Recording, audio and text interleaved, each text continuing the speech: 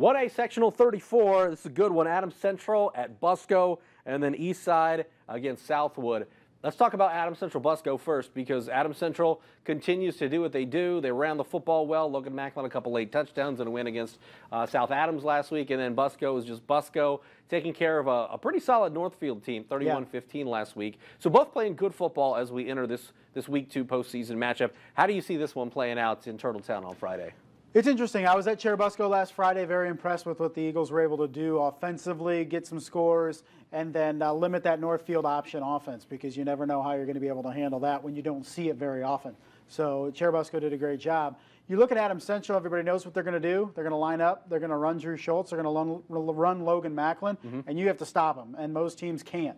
Woodland wasn't able to stop it, Week 9. So that's the challenge for Cherubusco, is can they force Adams Central into those second longs, third and longs, and make them beat them vertically. Because if they're getting 2nd and 5s and 3rd and 2s, I mean, Adams Central is just going to move the chains and have long sustained drives for points. So that's the challenge for Cherubusco on Friday. How do you see Eastside Southwood playing out? I know that people in Northeast Indiana or in our viewing area don't get a chance to see Southwood every week. We don't get a chance to get down there, but I read it.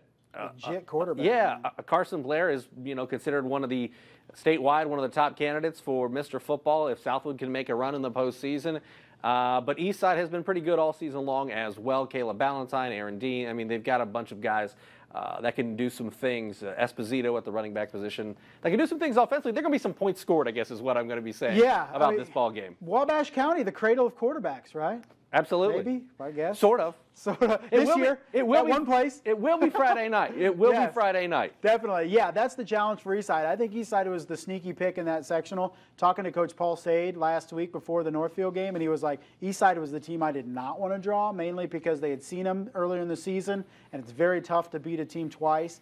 And Eastside's just that sneaky good team that, sometimes they're on, but off, but when they're on, they're very tough. So Eastside, I'm not going to be surprised if they go down there and win. Now, that's a little bit of me not knowing a lot about Southwood at all. I mean, I think it's a true 50-50 game, in my opinion. Yeah, I think Eastside, you look at it, probably played the tougher schedule, you think? The TRC really isn't that powerful. So yeah, they got Angola late, too, to get a good look at, what a 4A team looks like. Yeah, definitely. So I think it helps out Eastside going into this game. Southwood, you wonder, have they been challenged against a team the caliber of Eastside, and I think it's a challenge to find that. So I'm going to take Eastside because I'm a homer like that, and I'm going to take a team that I'm familiar with over a team that I don't know much about. I think with Southwood having played Northfield in Week 9 for that TRC championship, that was almost more like a playoff game than what they played last week, so that experience could certainly help. Yeah, but the thing is, I saw a 7-2 Northfield team that was okay, but really wasn't in Cherubusco's class at all.